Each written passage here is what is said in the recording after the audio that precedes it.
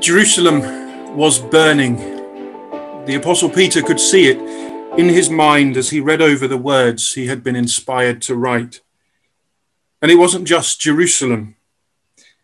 The day of the Lord will come as a thief in the night, in the which the heavens shall pass away with a great noise, and the elements shall melt with fervent heat. The earth also and the works that are therein shall be burned up, is what he had written and is what he pondered over. The world that he had been called out of, the world that he had clung on to. You remember, no unclean or common thing have I eaten, is what he said. The world he had been warned about. He could see it burning in the words he had written. And in the context of those flames, he and the world he had written of were asked the question, what manner of persons ought ye to be? And what about us, brothers and sisters? What about now? 2 Thessalonians and chapter 1 tells us, doesn't it, of the world, of our world.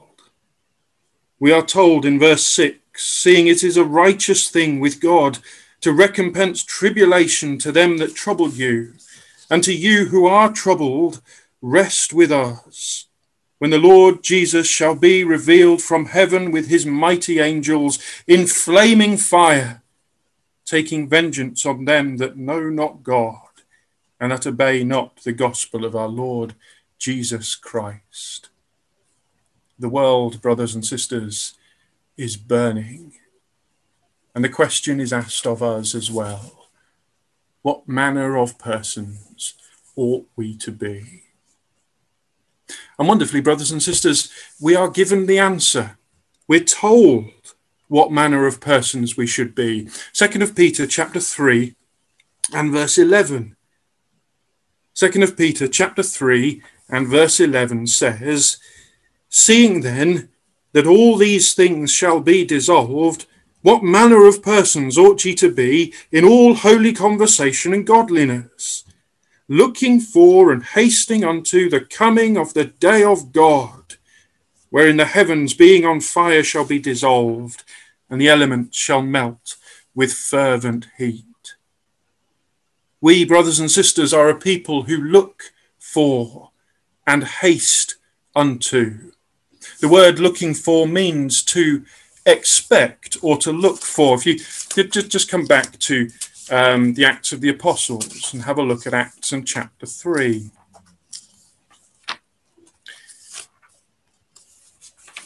We're told in Acts chapter 3 of the record of Peter and John who go up to the temple at the hour of prayer. And there was one, a certain man in verse 2, who was lame from his mother's womb, who in verse 3 sees Peter and John about to go into the temple and asks an alms. And Peter, fastening his eyes upon him with John, said, look on us. And he gave heed unto them, expecting to receive something of them. That's the same word as is translated looking for in verse 12 of 2 Peter 3. Here was someone who was expecting something as he looked up at Peter and John.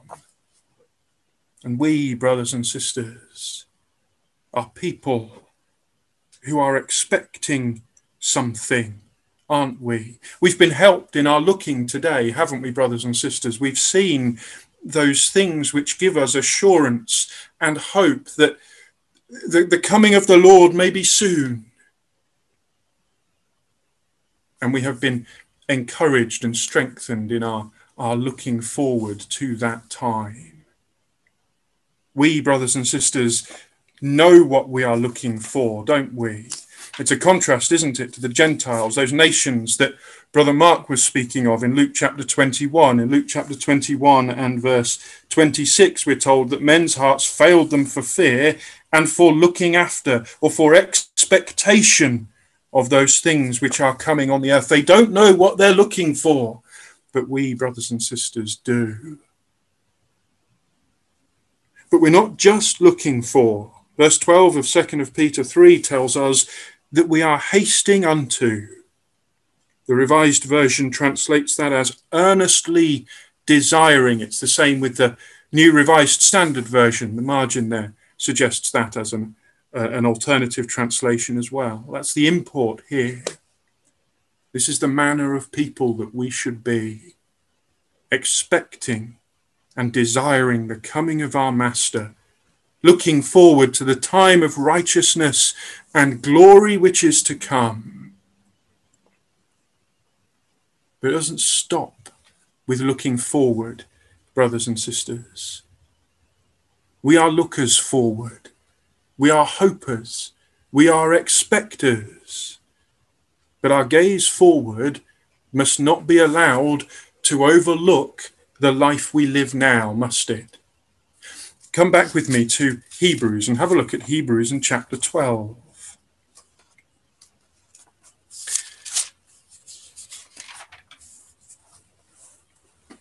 In Hebrews chapter 12 and verse 1.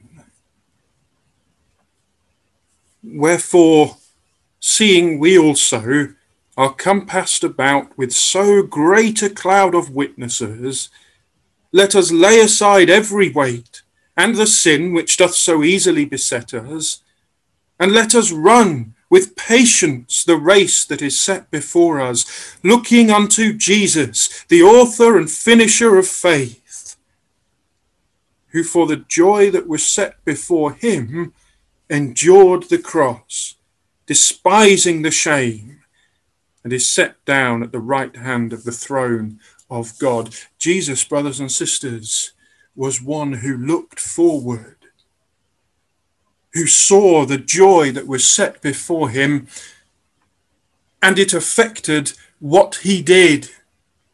It changed it. Well, he was obedient to God because he could see the joy that was before him. He endured that death. He despised that shame. He is exalted because he looked forward. And that has to be the same with us, brothers and sisters. We have to be prepared in our looking forward to mold our way of life so that it fits that standard which has been set for us. And that's what 2 Peter chapter 3 says, brothers and sisters. We asked the question, didn't we? Or we had the question asked of us, what manner of persons ought ye to be? And we've said we are lookers forward from verse 12. We are desiring from verse 12. But what does the end of verse 11 say? 2 Peter chapter 3, right at the end of verse 11 says, what manner of persons ought ye to be in all holy conversation and godliness? And that, brothers and sisters, gives us the key. Who should we be today but the people that we can see in the future? That is who we are. And that is who we must be striving to be now. In holy conversation and godliness. You'll probably note the word all there at the end of verse 11, where it says all holy conversation and godliness, isn't there in the original. The record says, what manner of persons ought ye to be in holy conversation and godliness, or holy living and godliness. But I think the translators have put it in there in verse 11 because it's a deliberate reference back to the very first chapter of the first epistle of Peter. Come to first epistle of Peter, chapter 1, and just have a look at verse 15. It says in the first epistle of Peter, chapter 1 and verse 15, but as he which hath called you, as God is holy, so be ye holy in all manner of conversation, because it is written, be ye holy, for I am holy. There's a deliberate reference by the Spirit right at the end of the writings of Peter to what he had written right at the beginning. That those who were called, those who were the believers in Christ, should be holy because the one that called us is holy, brothers and sisters. Judgment and destruction are coming. But remember what you have been shown. Be like God. That's the import of 2 of Peter chapter 3. The elements will be dissolved. But remember what you have learned. And it's the same with us, brothers and sisters. We must be like God in holy living and godliness. That's what first epistle of Peter chapter 1 verse 15 says, isn't it? Be holy because he is holy. And that's a quotation from Leviticus chapter 11 verse 44. And we're not going to go back to Leviticus 11. But in Leviticus 11 we have that long list of the laws of the clean and the unclean animals. You may eat this, you may not eat this. If it splits the hoof, if it chews the cud, it's clean. If it doesn't do these things, it's not clean. And there were lessons there for Israel. But the great lesson was emphasized right at the end of Leviticus 11. All of these laws were to teach the children of Israel that they were to be holy because God is holy. And laws about eating, brothers and sisters, are laws that you think about every day, aren't they? They're laws that affect you at every mealtime. Be holy in all manner of living. In all holy living and godliness. Everything we do, brothers and sisters, should be governed by this single thought. Am I being like God? Is that the manner of person that I am? Just come back to Colossians in chapter 3.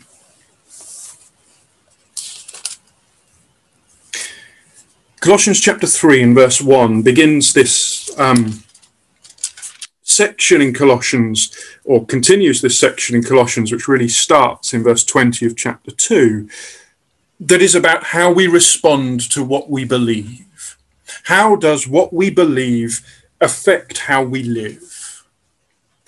And Colossians 3 verse 1 says, if ye then be risen with Christ, seek those things which are above. If that is our position, brothers and sisters, that's what we have to look for. The things that are above, the things that are of God, the things that are the standard which Christ showed us, the example which he set.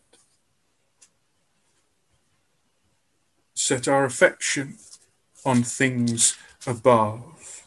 And it's all summed up in verse 15 of Colossians chapter 3.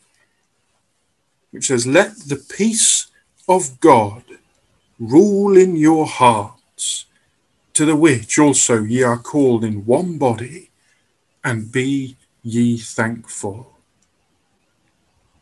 Maintain a unity of purpose and of will with the Father.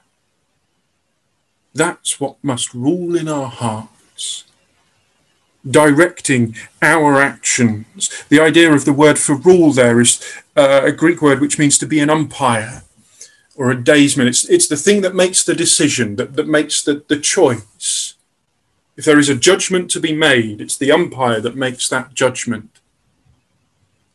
And the judgment in our lives must be the peace of God. Is what I am doing maintaining that peace with God? Am I showing God in my life? And Colossians 3 has shown us what that looks like. Verse 12 of Colossians chapter 3 says, put on, therefore, as the elect of God, holy and beloved, bowels of mercies, kindness, humility, meekness, long-suffering, forbearing one another, and forgiving one another. These are the characteristics that we must be showing. This is the manner of person that we must be. And above all this, brothers and sisters, verse 14 tells us to put on love. which is the bond of perfectness, the thing that holds everything together. We put on the character of Christ, brothers and sisters, and it directs our steps. We become the people that we see when we look forward. We become the people that we hope to be in the future. We become the glory of God that we expect to fill the world in the time to come. That's what 1 John chapter 3 is telling us, isn't it? Come to 1 John chapter 3 and verse 1. The first epistle of John, the 3rd chapter and verse 1. Behold, what manner of love the Father hath bestowed upon us. What manner of people ought we to be? What manner of love has been shown? It's the same manner, brothers and sisters, that we should be called the children of God. Therefore, the world knoweth us not, because it knew him not. The world is burning. Beloved, now are we the sons of God, and it doesn't yet appear what we shall be, but we know that when he shall appear, we shall be like him. This is what we're looking for, brothers and sisters, and this is how we must be now. Every man that hath this hope in him purifieth himself, even as he is pure. There was a time in Israel's history.